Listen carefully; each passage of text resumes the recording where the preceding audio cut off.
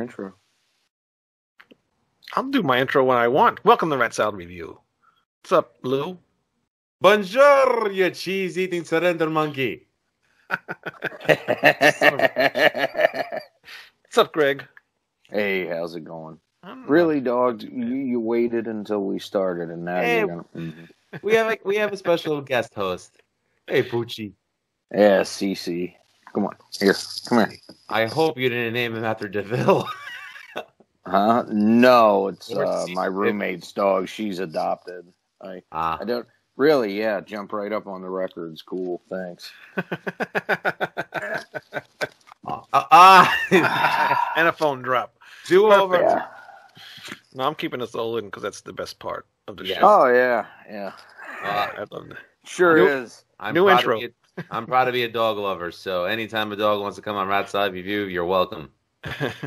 Yeah, we never get to see your dog. Oh, Aloysius? Yeah. Oh, he's just your, your friendly neighborhood shithead. I mean Shih Tzu, so he's just Shih Tzu. Well, while he's getting himself situated again, I just want to throw a little shout out because he watches the show once in a while. But Mick Watkins, he actually has a show. What is his show's name on YouTube? I'm forgetting it. Anybody know? No, I can look it up. I would have to look it up. I don't know. It's a long name. Sorry, Mick. I just forgot it. But anyway, he's got a band called Wild Ride. WYLDRYDE. Not spelled the normal way. But he just remastered his first EP, and I picked it up last week. So go to their Bandcamp and go pick up a copy. It's fairly cheap, and good music. So go pick it up. And his YouTube page is just Mick Watkins. Oh, but I thought he had a name for the show. I think he does have a name for the show. Oh, yeah. Rockin' Record Reviews. That's what it is. Something like that. Yeah, that sounds right. Yeah, I think that's it. I just remember it's long. Sorry, Mick. Yeah, it is a little long. That's why I forgot. I actually subscribed to him on Ralph's recommendation. So. Oh, well, good. So everybody, please go subscribe to his thing, and please, is my thing going on and off? Because I see my camera blinking. The camera's blinking a little bit, but yeah, you keep freezing for a millisecond and then unfreezing. Yeah, that's weird. I don't know what the hell that's about. Pepsi. I just figured I was having another LSD flashback. It's quite. Greg, I've been meaning to ask you this question. Is that like a painting from the Duran Duran Rio sessions behind you? Because I love that painting. No, I don't know if that same guy did the album cover or not, but that's a guy. He was popular in the 80s. His name was Patrick Nagel. He did a bunch of those, and that's a print of his painting of Miss March, 1981, I believe. We have no time to look that up, but I'll do it after the show. Yeah, do it after the show. It's a very creepy poster. But anyway... I love it. Lou and me are right, you're wrong. Yeah, I don't like but that. Continue. Birds of the feather flock together. Jesus Christ. So this week we're doing part one of Coroner. Greg's wanted to do a Coroner show for quite a while now. So I said, let's get it done and do it. And what are we doing, Greg? What albums? Well, today, part one, I've determined is going to be the Death Cult demo, and then the first album, R.I.P. or Rest in Peace, however you want to say it. Right. And then their second full-length, Punishment for Decadence, which, unfortunately, I don't have the CD of Death Cult anymore, but you do. But I do have it's not like a real R.I.P. Very cool. Punishment for Decadence. Yes. Now, I noticed the Punishment for Decadence, you have the same cover as I do as well. Yes. And I know there's an original cover. And that's not the original. I'll reference that when we get to the record. Yeah. All right. But all mine are noise records. That painting is Hell's Gate. I think it's by... Yeah, I was just looking it up. I forgot. I forget how to pronounce the painter's name, but I know the name of it is Hell's Gate. But anyway, yeah. Well, it's part of Hell's Gate. The Hell's Gate. It's a panel from a big Renaissance painting, I believe. Actually, I wish they wouldn't have changed it because I like that better than the thing with the skeleton. It's kind of They changed it because of, oh man, I'm drawing a blank on the guy's name, and I was just watching an interview with him earlier, but the guy that ran Noise Records at the time, he disagreed with Markey. He thought it wasn't metal enough. So they took this skeleton with the violin, it was supposed to be a gatefold with that whole panel on the front and back cover, and then on the inside was going to be the picture of the band and the skeleton with the violin. But they put the picture of the band on the back cover and then stuck the skeleton with the violin on the front and ditched the Hell's Gate panel because they thought it didn't look metal enough. No way. No way. Wrong choice, but hey, it's the music that counts, right? Yes, absolutely, exactly. So who cares what that artwork looks like? But let's start with Death Cult. Like I said, I have the it's a bootleg version, and it also comes with live at, I can't even pronounce that, Zek Carl, Carl, yeah, 1988. I didn't listen to that. I just listened to the demo stuff, and that's a great live show. I think it's a soundboard recording, but one day I'll get to it. But very famous person is on this demo. Yes, Tom Warrior of Celtic Frost, and they were all friends. So to get to that and to clear up a little bit of, I don't know if confusion I'll call it, but so everyone knows that Coroner was Celtic Frost roadies at one point, but that's not how they started out and how they met. They actually weren't Frost's roadies until the tour to Megatherion, when Celtic Frost first came to the U.S. Coroner actually started even before Hellhammer in about 1983. And the only guy that was an original member of both lineups is Marky Edelman, the drummer. And the original Coroner was very more hard rock, classic heavy metal type in vein. And they put out a couple demos, but they were really popular in like the Switzerland underground. But Marky had to go and do his mandatory military service. And when he came back out, the band had broken up. So he revived it, and I forget exactly how him and Tommy met. Tommy and Ron were in a band called Diamond together, and then the three of them got together, and they had a lot of mutual interests, like Malmsteen, which is really apparent in Tommy's guitar playing. Although, one thing that's always amazed me about Coroner, and they have in the documentary they did for the Autopsy box set, it's called Coroner Rewind. They put it up on their YouTube for free for their fans with the English subtitles. I recommend anyone that's a fan go watch it. It's awesome. But they've got like Max from Sepultura and Michaela on there from Opeth, just talking about how they influenced them so much and what a difference it made. Yeah, is there any of those early demos available anywhere? I'd be curious. I know there's some bootleg releases out there. I believe the first one is called Depths of Hell. But honestly, it's been a long time since I've seen one, and they gloss over it for the most part in the documentary. Like they mention it, but it's not a big part of it. But they do play a song in it. But I know there's boots out there, but I don't think it's ever been like officially released or anything. Yeah. Be interested to hear that, but I haven't listened to this in quite a while. I bought it and gave it like one listen, and it's demo quality, but it's but anyway, so they got together and they're amazing musicians. They're the musicians' thrash band, basically. Right, yeah. Best thrash band there ever was. But anyway, we'll touch on that later. So they were playing around and getting popular and doing their demos, and Tom and Martin from Celtic Frost knew them from before with Coroner, and they were real into it. And when they went to make the demo tape, they were they asked Tom if he would come in and write the lyrics and do the vocals for him, because they were still looking for a vocalist at the time. So he agreed to do that. He came in and wrote it and sang for them. And there's actually video in that documentary of him cutting the vocals for it, too. It's pretty cool. Oh, really?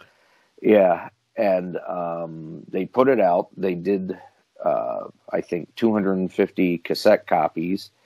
And Tom gave it to the head of Noise Records, which is how they ended up landing their deal. But Tommy and Marky, the drummer and the guitarist, offered to be Frost's roadies for their 86 U.S. tour with Voivod and Running Wild. So they used that as kind of a promotion tour and handed out Death Cult to everyone. So by the time they got back to Europe, it was in fanzines everywhere. So Noise Records called them like immediately. And when Ron Royce realized it was acceptable to sing in a guttural tone like Tom does, because he wasn't really familiar with that type of music, just Tommy and Marky really were at the time, he said, well, I can do that. We don't need a vocalist. So they just went and really refined their attack after this. But yeah, this is what got them out there and known. Right. So, Lou, what did you think of the demo? I thought the demo was really good. The fact that Tom Warrior is actually helping them out on vocals and wrote the lyrics for it, had I probably been alive at the time, and well, I mean, I was alive at the time, but I mean, I was too young to remember Celtic Frost in '86 because I was only 6. But having become a Celtic Frost fan as I was getting older, you know, I discovered Morbid Tales at 13, 14, so knowing what a fan of that album I became at that age, I probably would have become just as much a fan of this band because of the demo. And knowing what they became after, you know, I'm sorry, not after, but when they released their first album, it's a great sign of what's to come. And I couldn't believe how well his voice and his words fit in with their music. I mean, I almost wanted to call the Celtic Frost Jr., but I didn't want to take anything away from the band Coroner. Right. And that's with all due respect to both bands and, you know, and all the musicians in them. Yeah, I kind of feel the same way because, like you say, with Tom Warrior singing, it does feel like it's Celtic Frost in a way, you know. And even the guitar playing and even the way some of the songs sounded, they seemed like Celtic Frost songs. Mm-hmm. So it was kind of hard to, as I'm listening, realize that it's actually Coroner and not Celtic Frost.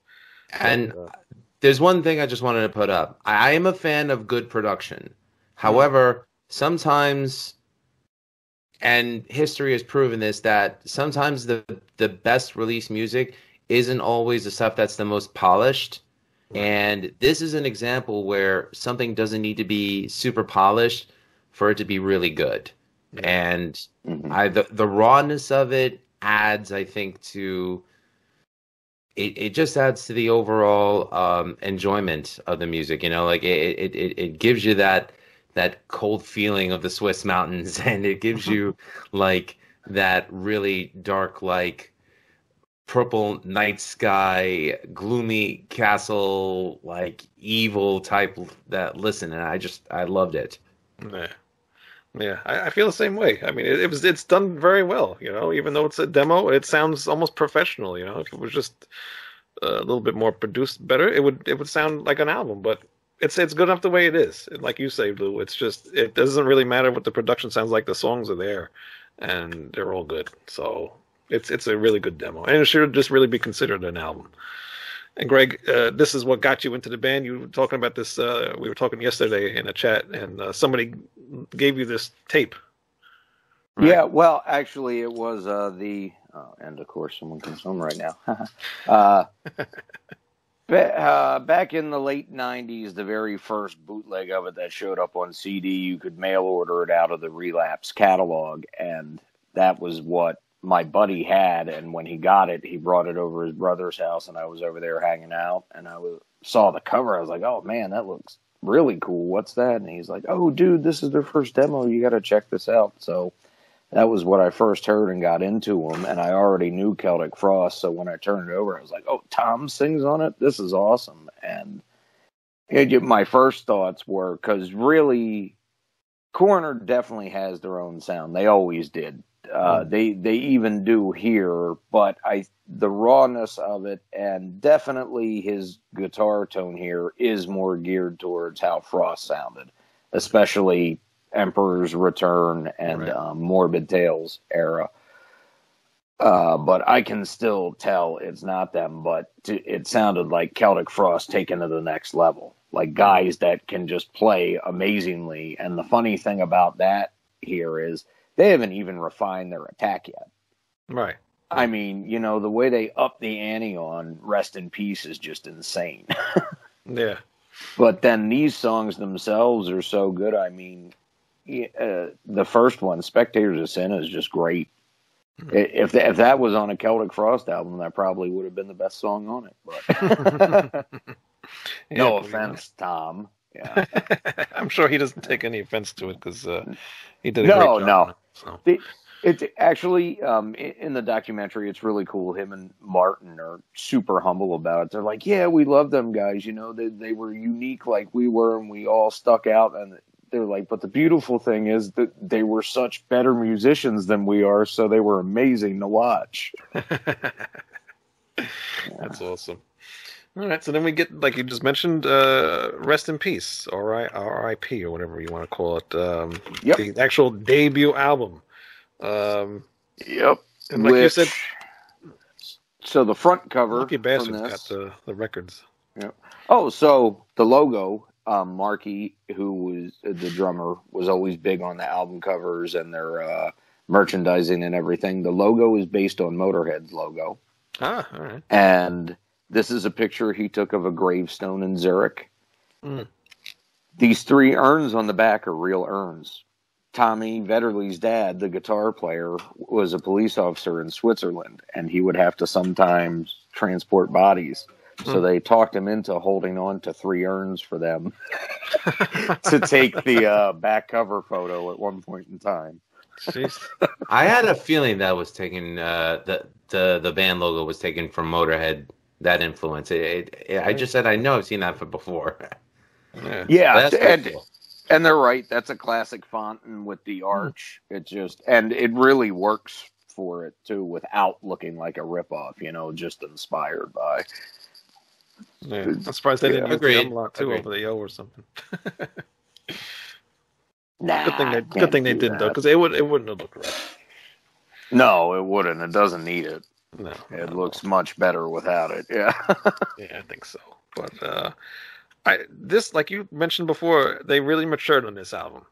You know, this sounds like they're starting to come into their own and being Coroner. And Tom's not on this, obviously, right? He doesn't do anything on this album at all, right? No. After Noise received Death Cult, they had Coroner record just a 3-track demo with Ron singing with just them and send it in. And then they said, okay, extended them the record deal. And then they gave them the advance to do this. Yeah. So they don't, Tom Warrior, got them their start, and then they took it and went their own way, and they did an awesome job. I mean, to see where they came from with the demo and then with the debut album, it's almost a different band in a way, Definitely. The playing's different. Their attack is super refined here. The playing's very different, and even though they created technical or neoclassical thrash metal. Really, I mean, Voivod developed their own brand at the same time, but it's way different from this. They use classical influences, kind of similar to something like Malmsteen or some of the other shredders do, but they always focus on Mozart or something like that. Coroner will bring something weird like Debussy or Rabbit into it, and it works and it's wild. Yeah, and you can tell between like all the intros that they keep using, like for the album, like the beginning of the album, they use that intro. What is that, like an organ or something? Oh yeah, yeah. So you can just tell, like, they have that classical like influence with them, because all the intros, they got the classical guitar sounds, and just they add all that stuff in there. And bands like this usually don't do that kind of stuff. They just usually start thrashing out and then that's it, But they add a lot to their music. Well, yeah, and a lot of the arrangements and the riffs and the guitar runs in the songs are closer to classical than Slayer, but right. Yeah, exactly. Yeah. This album, though, I mean, this is, and it's funny because Tommy said it, well, they all said it in the interview about it, but this is their show-off album. This is their look at what I can do. And it is. It's total balls to the wall. I mean, you could not shove any more notes into these songs. Right. But the thing about it is their way of writing the music and how tight they play together. It works perfectly. I mean, it all has heart. It sounds great together. Yeah. And it's lightning fast and amazing at the same time. Yeah. And catchy, like Reborn Through Hate. Right. I mean... Yeah. I was going to get to the songs. I'll let Lou start off with how you feel about this album. Not one bad song on the entire thing. And the same thing. And the instrumentals, they grabbed me. From the intro with that beautiful piano. You know, it's the funny thing is, though, with that intro, it doesn't prepare you for what's to come, especially if this is your first time hearing this and you haven't heard the Death Cult demo. But then Reborn Through Hate comes on, and it's, how do I explain this? It kicks you in the balls while it takes your mother from behind and owns her. That's the nicest way I could. And I'm not gonna lie, there was a part of it where the chorus kind of reminded me a little. Greg, I apologize for saying this. Please don't hate me. A little bit of it reminded me of Master of Puppets, but you know, I say that as a compliment, not as an insult, because I do love that album and I love that song. But you know, going through the entire CD in one sitting and just not wanting to skip to the next song to see what else they got. It's like I really just wanted to sit and absorb everything. And I tell you, even I love instrumental music. Like Alan Holdsworth's one of my favorite musicians to listen to. 95% of his stuff is instrumental. And I can sit there and listen to it and enjoy it. As soon as Nosferatu started, it just grabbed me. Like, that's probably the song that grabbed me, and that's not taking anything away from their lyrics or their singing. It's just when you, in my opinion, when one of the instrumentals is the best song, it's a testament to their musicianship. And the album reminded me of like the lo-fi production of Show No Mercy from Slayer. Obviously, the Celtic Frost is in there as well. And there were times where it kind of reminded me of like the hardcore / street punk styling of what came out of the Bay Area. I mean, it definitely had overtones of that in there, and they just did not disappoint. How many bands can you say 10 out of 10 on their debut record? And Wayne, the fact that you said, you know, from Death Cult to R.I.P., how you just said it, by the way. I apologize that I'm stumbling on my words. Sorry, I forget. But you just said, like, you know, how matured. It left a lot. It matured. How many times? How many bands can you say that about from their demo to their debut album? That maturity, because normally their debut album is an extension of their demo. Right. This was just what the hell. Like, you know, just like I said, it's like almost a completely different band is doing this album, you know? I mean, you can still tell it's the same guys. Yeah, they have a very distinctive style, but yeah, the leap in growth is just amazing. Yeah, I think so too. And some of the songs on here, because like you said, Lou, there's not one bad song on this whole thing. I mean, I love thrash, and there's some bands I really don't care for, but I still like them or whatever. And I don't like every thrash song and every thrash album or whatever, and I always, you know, find songs like over others. But this one thrash album, I mean, there's just not one bad song on here. And it's hard to pick one that I really like, you know. But as I'm listening to it earlier, Reborn Through Hell, the opening track, it's just a great opening track, and it's very catchy. Reborn Through what? It says Reborn Through Hell. Oh, he's got the CD reissue with the misprint. Yeah. Oh, wow. Yeah. I didn't like that. I thought it's Hate, right? Reborn. Yeah, Hate. it is Reborn. That's what I thought Hate. it was. Yeah. And I wrote down. And I could show you. That's what it says on the back of the. And you know what? I'm hearing it as I'm saying it, And I'm like, Yeah. wait a minute. I just wanted to make sure I wasn't reading it wrong because I just got these fucking glasses. It's the reuse. Fuck you, Walmart. Nah, Vision works. Walmart I probably would have gotten good shit, but I digress. I could have got you a discount at Walmart. Oh, Anyway. gee, thanks. But Reborn Through Hate, great opening track, very catchy actually for a thrash song. Oh yeah, yeah, very cool. Yeah. I love the chorus, you know.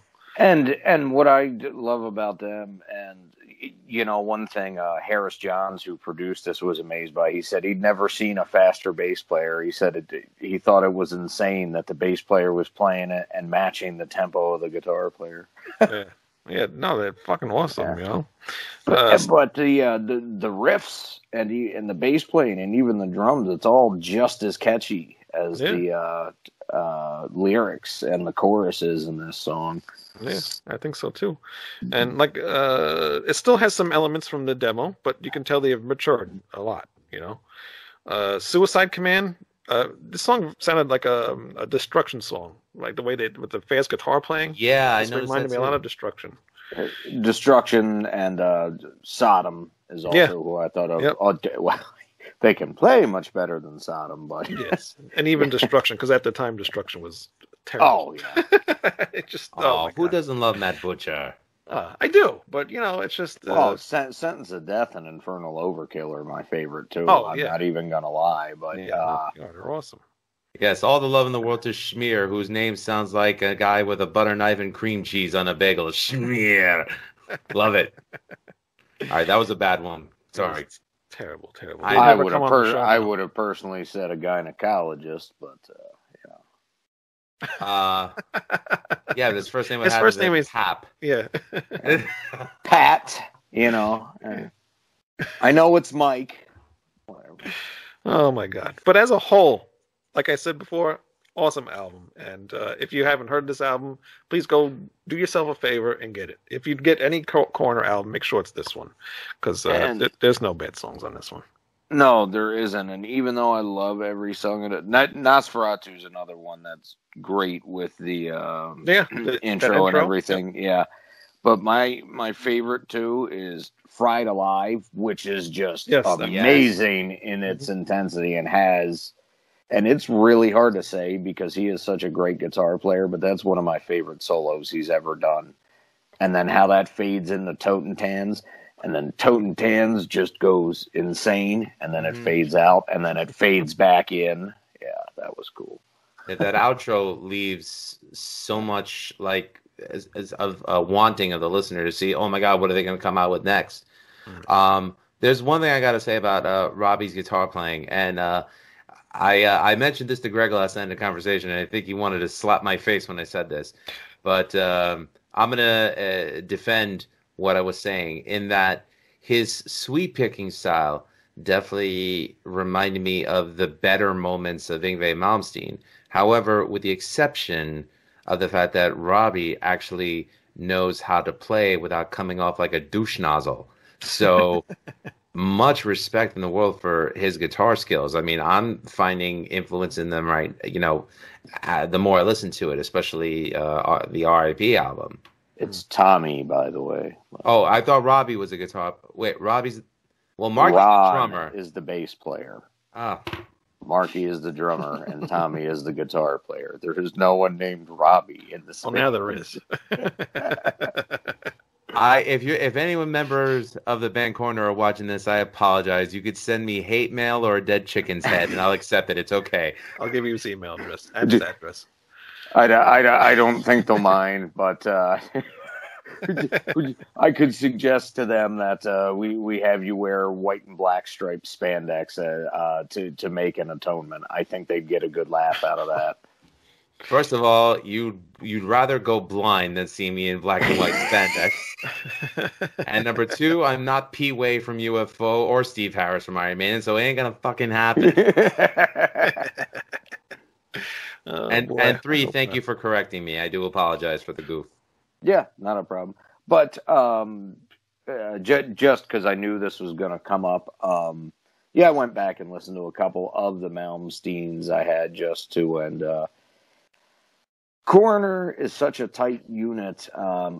I don't know. They got a lot more heart in what they do to it. Malmsteen, a lot of it was pretty good. Not all of it was as bad as I remember. I still really don't like the couple albums I don't like. But what was it? The first Rising Force, and then what was another one? Whichever one he did in '84. But anyway, it's just with him a lot of the time, it's not so much what he's playing bad. It's just he's out of sync with the rest of the band, and that bothers me. Yeah, I don't hear it. I mean, it's a little too out in front. For example, Tommy's going off like a fucking madman, but Ron and Marky are right along with him, but doing their own thing at the same time. It just accentuates each other, and it's beautiful. Malmsteen rips. Yeah, exactly. He'll rip something off, and it'll sound cool, but it doesn't fit along with the rest of what the guys are doing. But anyway, this isn't about Yngwie. This is about Coroner. But it did give me a little bit more respect for Malmsteen, I have to say. And also, we were discussing, Greg, you said that Tommy had some influence from Merciful Fate as well on this album. Yeah, I could totally see that. He mentioned that a big influence for writing this, and although you didn't hear it, Wayne, I did not. I listened to it twice. About midway through the title track, there's a couple grooves and a couple guitar runs there that really sound like the faster parts of Satan's Fall. I'll have to really listen again. Little influenced by it, but more production and sound-wise on Kill 'Em All, but they said Kill 'Em All, Show No Mercy, Bonded by Blood, Malmsteen, Melissa, and Don't Break the Oath were some of their biggest influences when they were writing this. Those are some good albums that have influences of... Yes. I'm surprised they didn't mention any like jazz or avant-garde like type bands, because it's not your typical example of 80s metal or what people would think. In my opinion, it shows such great musicianship.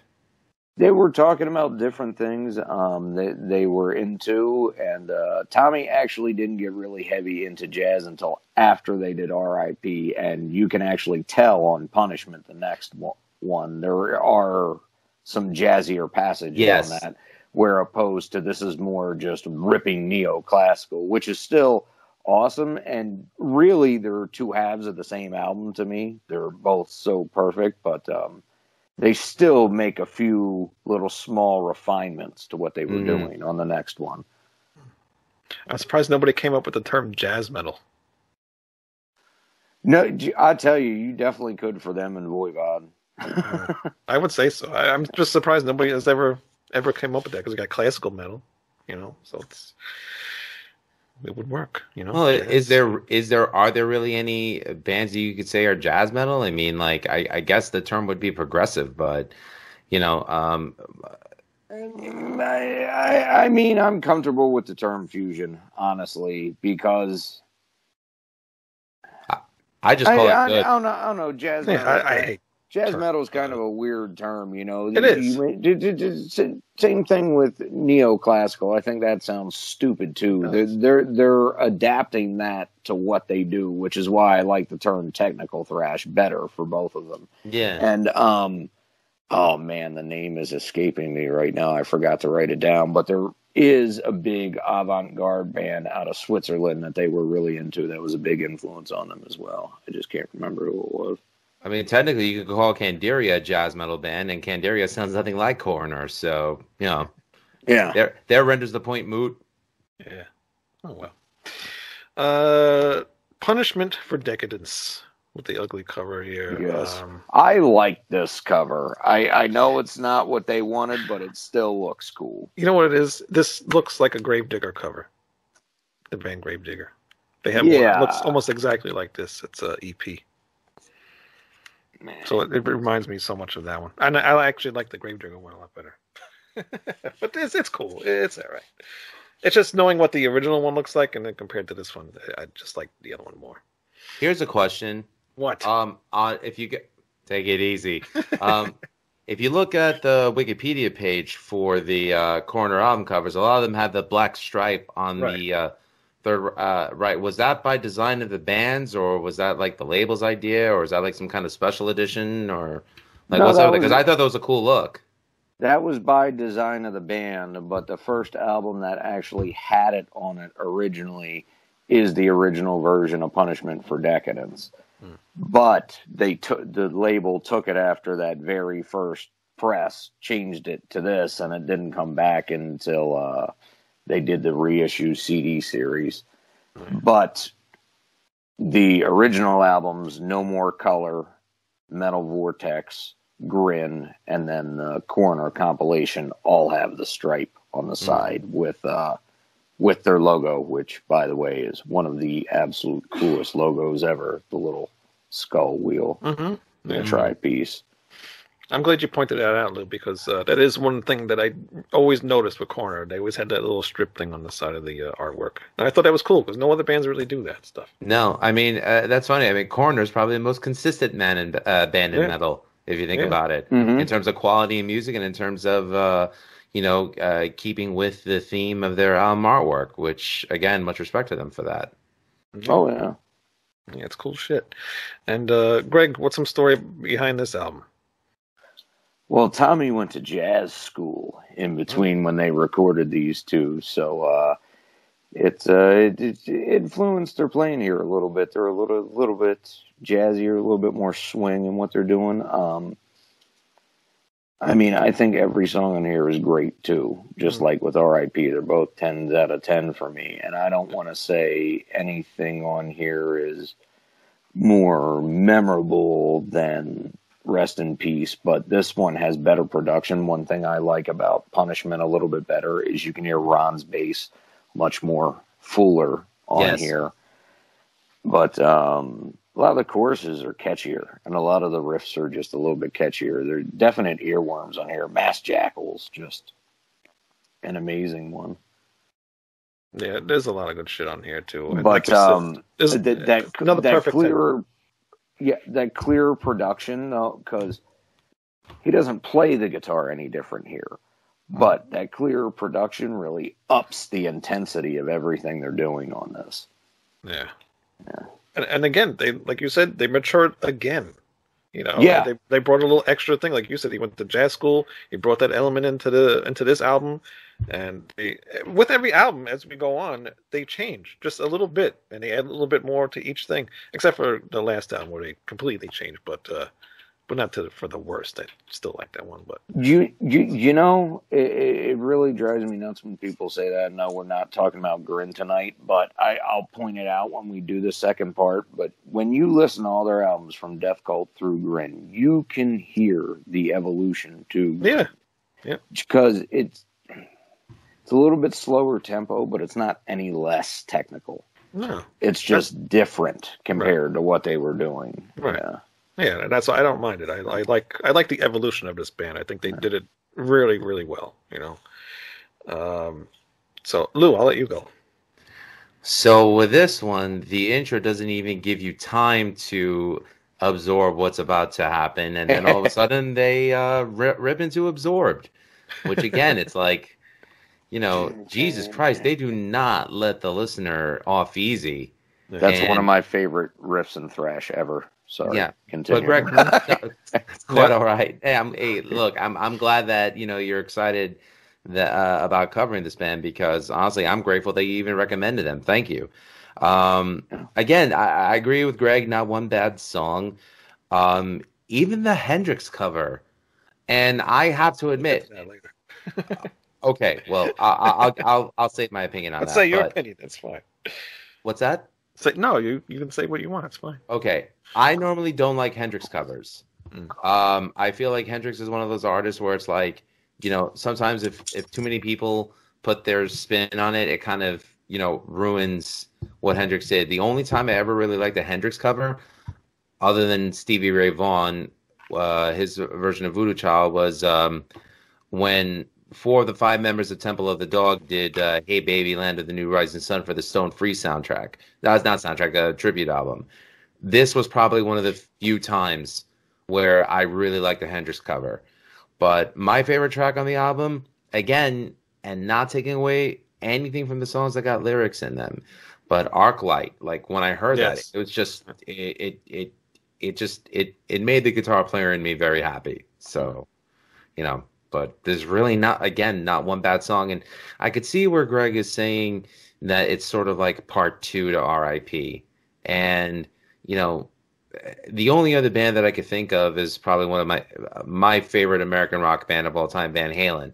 You take albums 1 and 2, and it's like two parts of the same album, perfect in its sound and production and packaging and songwriting. Same thing with Coroner. Yeah, I agree with you. Arclight, such a great instrumental. Probably one of my top favorite instrumentals right now, because I don't really like instrumentals too much.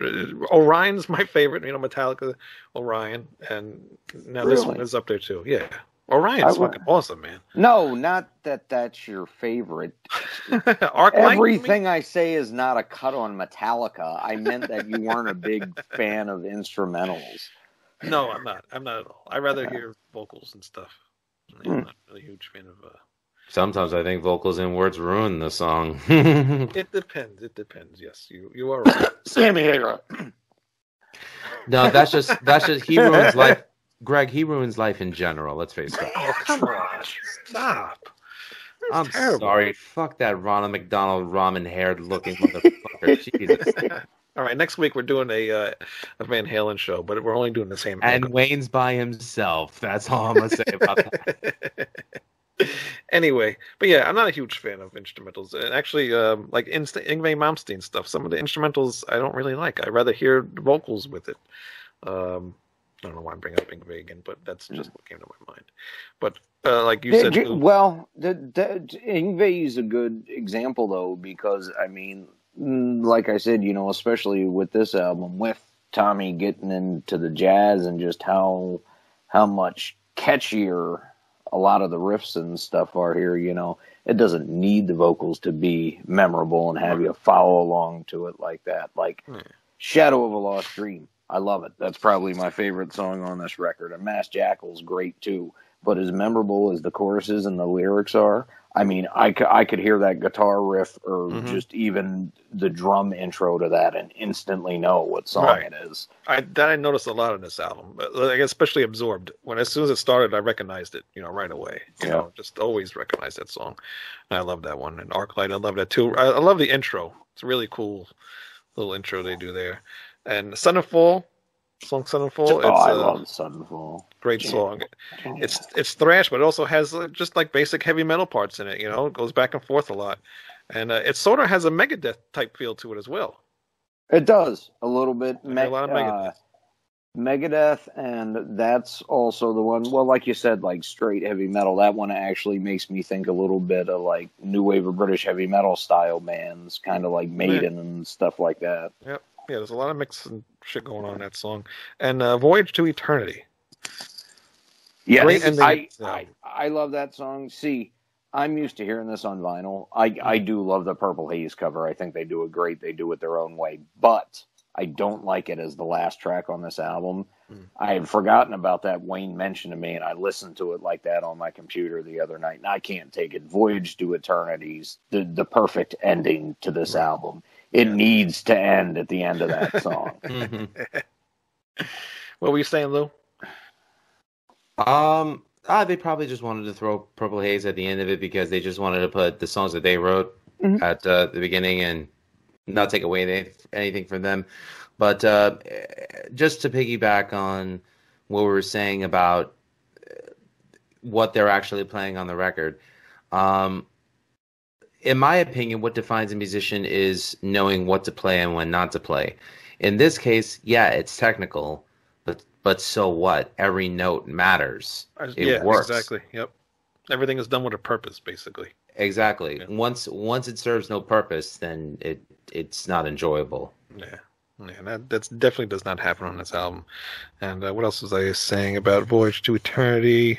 A lot of really great guitar solos on this. Not typical thrash. It's kind of like all over the place. Just an awesome song. You skipped New Breed, though. You didn't mention New Breed. Oh, I love New Breed. I didn't go down. I just picked up my favorite. Oh, my mistake. Okay. Yeah, I didn't go through the whole thing. That's one of my favorites. Yeah, it's hard. Like Greg said, this is another perfect 10 album, so it's hard to pick songs over here. It's just a really good album. The only thing I don't like, and Greg, you said too, this Purple Haze it's not really supposed to be on the album. It was added later on, right? No, it's the B-side to Mass Jackal. They Yeah. added it to the CDs later on. Yeah, so it doesn't really fit. And I'm sorry, Lou, I don't like Jimi Hendrix. That's okay. I don't like Jimi Hendrix. I hate Purple Haze. I wish I never heard that song ever. It's played out as fuck. Let's not get it twisted. I'm tired of hearing it. Well, you'll hate the Cure's version more. I hope I never hear that one. I kind of wish I never heard you say that, but I definitely will not search that out. I kind of don't want to hear that. Yeah, I never want to hear that song ever again. I mean, it's cool that they added their own spin to it. They sped it up a lot. There's a lot of double bass and it's heavy, but I just don't like the song. Okay, look, Hendrix is an acquired taste like everything else. It's just you either like it or you don't. I love it. I find influence in it. Here. And I just wanted to make sure that the reasons why I enjoyed it was because it is a Hendrix song, but it sounds like Coroner doing a Hendrix song, and it just works. It works when a band makes a cover song their own. So, mad props to them for that. So exactly. Greg, anything else before we wind this show up? No, not really. But Punishment for Decadence is probably my favorite from their early stuff. Maybe even my favorite overall. Yeah. Very interesting. And Lou, this is the first time you've listened to Coroner. I willingly admit I've heard of Coroner before you mentioned we were covering the discography. I never had a chance to listen to them. I hate myself for life for not knowing them until now. And I really hate myself for fucking up the guitar player's name. I think it was because I don't know, because I was talking with my cousin Robbie, who's serving in the military right now, and I miss him. So, just thinking about him, good guy, great guy. Hope he's doing all right. But yes, go check out Coroner for the uninitiated. Well, Lou, I'm just as bad as you are. I was telling Greg the story. My grandfather used to go yard selling all the time. He went to this one house. This kid had a bunch of cassettes for sale. Mm-hmm. He says, "I gotta take you over there to get to look and see what they have. Maybe you can find stuff that you want." Billy, I go over there. You like it over Humperdinck? No, it was all heavy metal stuff. It was all it was all thrash and death metal stuff. A lot of stuff it was too heavy for me at the time, and there was Coroner stuff there. And I look at it, and I knew the band's name, and I look at the covers and the artwork, and I'm like, it looks like it's just like too death metal for me, so I left them there. See, I wouldn't even thought it would have looked death metal. I thought it would have looked, just by looking at the logo, I would have been like, all right, these guys are definitely influenced by Motorhead somehow. And, again, sometimes it just works when the band tricks you into listening to them, because how many hardcore punk kids probably picked this up, took it home, and go, oh, I'm a metalhead now, so that would have been funny. Yeah, stupid me. I left it there. But but the other stupid thing is I did pick up Celtic Frost and the band Devastation. So those, it was pretty much the same kind of style band as Coroner. So it was stupid out of my part. And if I would have bought those cassettes, I would have been more familiar with this band, and I kicked myself in the ass ever since that day. Very stupid. But here we are now talking about them. So I know, exactly. And I can't wait to get to the next half, because they're such a great band. And hopefully, Greg, is there ever a sign they're going to put a new album out or anything, or what? Yes, they. COVID's held it up. Originally, it was supposed to come out last year. Now it should be coming out this year. They do have a new drummer whose name escapes me at the moment, because Marky left.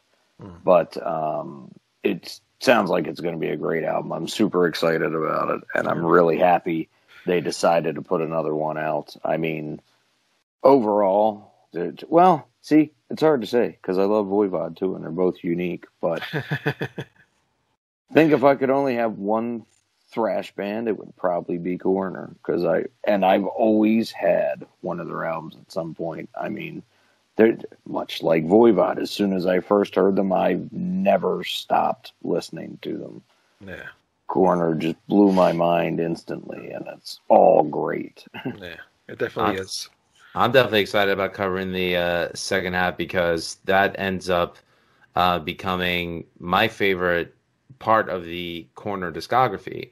especially by the time we get to the end. I'm not gonna say any spoilers, but you know, in the '90s, I was really into progressive metal. You know, including what Death released with Symbolic, bands like Cynic, and it's funny because I always wondered. I'm like, you know, these are great musicians, but they couldn't have, you know, just created a sound all by themselves. And I'm gonna figure out how to tie it all back to Coroner by the time we get to the second discography.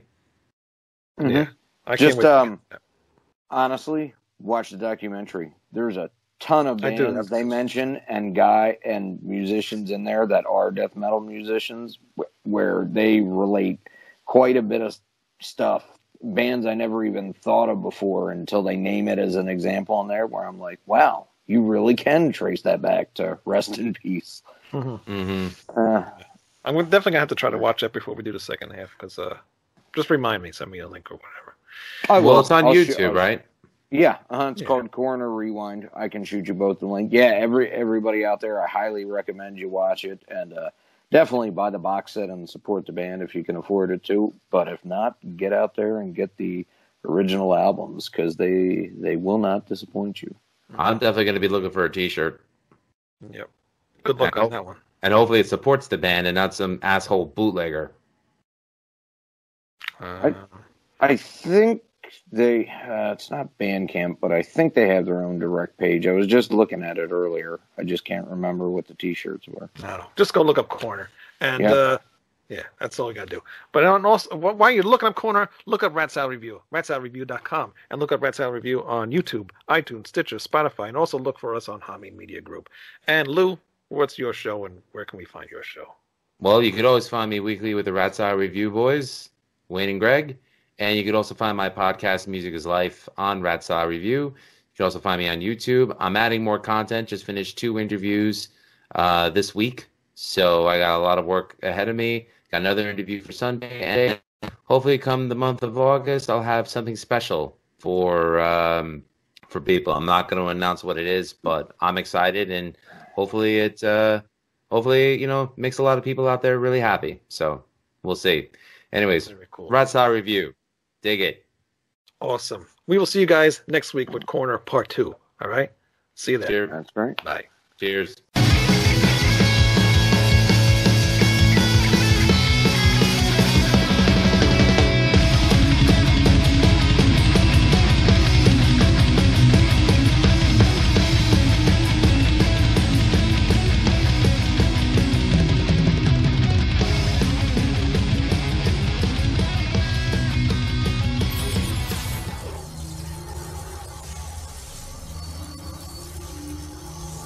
What?